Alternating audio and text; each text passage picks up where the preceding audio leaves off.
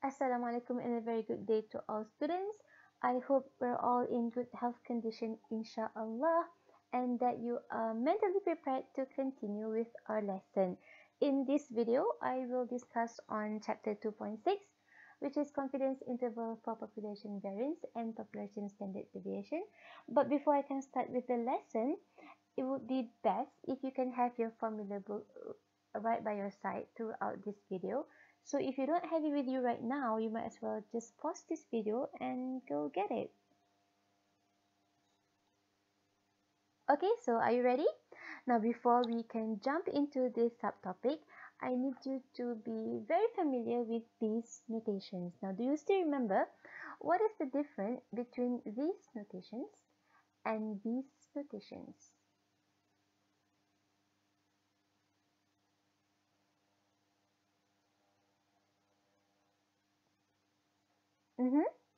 Got it? Okay, let's check your answer with me. Sigma square is for population variance, while S square is for sample variance. And below here, sigma is for population standard deviation and S is for sample standard deviation. That's right. So I'm glad that you can still remember, inshallah. Now, in this topic, you're going to learn on how you can use sample variance to estimate population variance and how you can use sample standard deviation to try and estimate population standard deviation. So these are the two formulas that you can use to find confidence interval for sigma square and confidence interval for sigma. So right now, I want you to flip through your formula book and find this formula.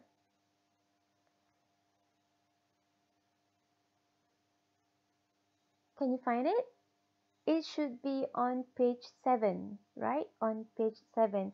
But there is no formula for confidence interval for sigma. We only give you the formula for sigma square, but this should not be a big problem because the only difference between sigma square and sigma is just that you need to add a square root to the formula of sigma square in order to get the formula for sigma. So this is not a big deal. I don't think you're gonna struggle on getting the formula, right? Okay, let's get on to the first example. A random sample of 10 rulers produced by a machine gives a set of data below in centimeter.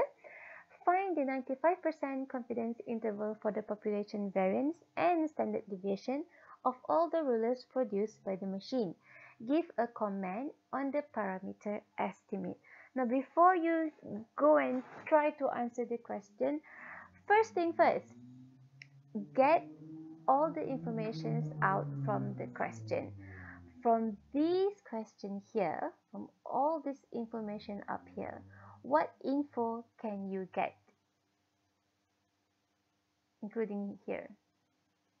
Okay, so from 95% confidence level ni, you can get your alpha, which is 0.05. And from the table here, it's obvious that the sample size is 10. So these are the only information that you get from the question. So now let's continue and find the appropriate formula to answer the question. So here they want you to find the confidence interval for population variance and population standard deviation. So therefore you go on and find the formula for sigma square and for sigma, right? So this is the formula for sigma square. Let's have a look at it. So in this formula you have the element of n, and then you have s square, and then you have these two different critical value. Okay, come on, look at this carefully.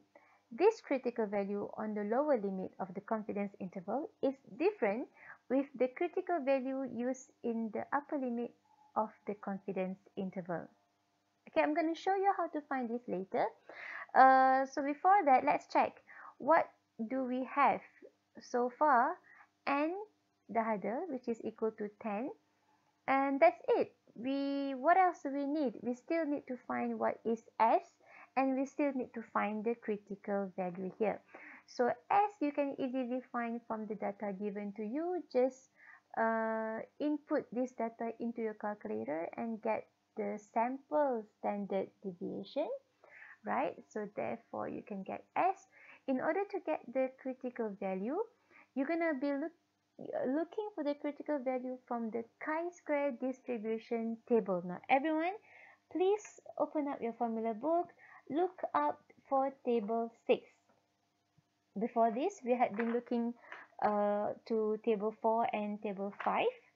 Now, for sigma square and sigma, your critical value comes from the chi-square distribution. Now, this notation here that looks like an X, this is not X. This is chi-square. Okay, so chi-square distribution table on page 38 and 39. Okay, so I'm gonna show you how to find this critical value.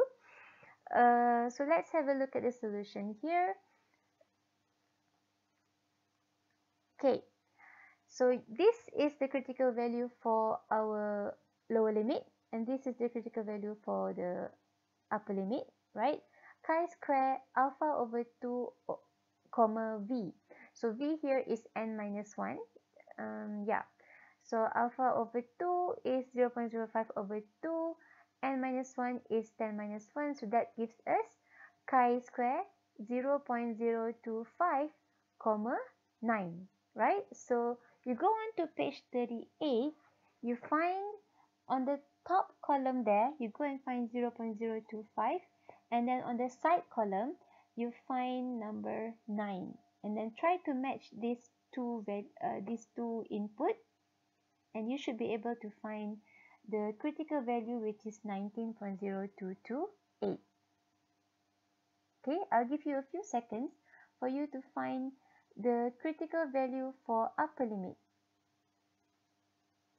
Chi-square 1 minus 0.05 over 2. So 0.05 over 2 is 0.025. Yes, sorry. So 1 minus 0.025 is 0.975. So you should be looking at 0.975 and also at 9. So by matching these two inputs, you should be able to find the critical value 2.7004. So yeah, that's how you find the critical value from the chi-square distribution table. Please remember, you need to find two different critical value. One for the lower limit and one for the upper limit. So once you're done, you can just substitute them into the formula. And yeah, you can immediately get the confidence interval. So this is the confidence interval that you can use to estimate sigma square. So your interpretation would be, we are 95% confident that the population variance of the length for the rulers produced by a machine lies within 0.0048 and 0.0337. One question, should there be any units at this confidence interval? This is confidence interval for sigma square, which is variance. Is there any units for variance? No, there is no unit for variance. So you should not write any units here. Okay, so this is the confidence interval for sigma square. How to find confidence interval for sigma?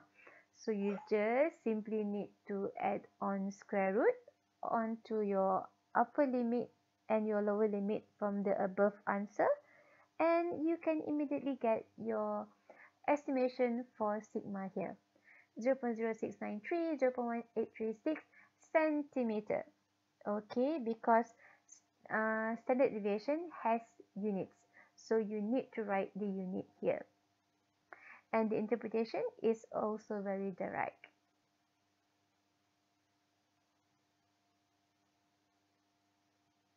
Okay, so that's one example on how you can use the formula to estimate sigma square and also to estimate sigma.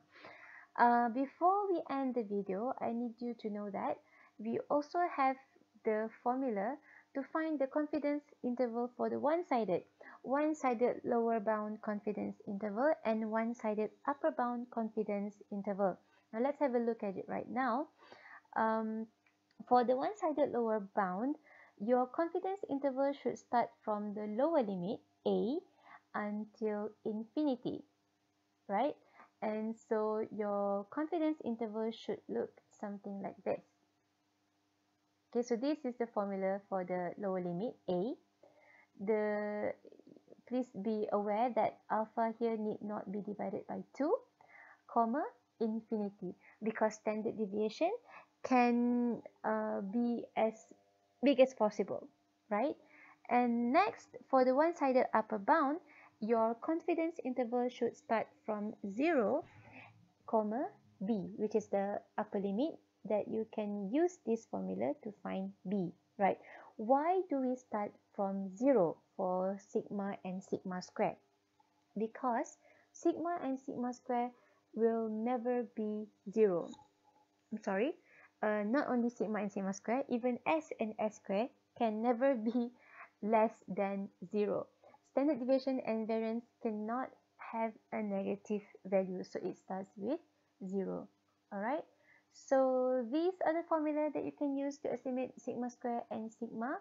I would like you to try these exercises in your module, okay, and then check your answers with the answer provided in the book.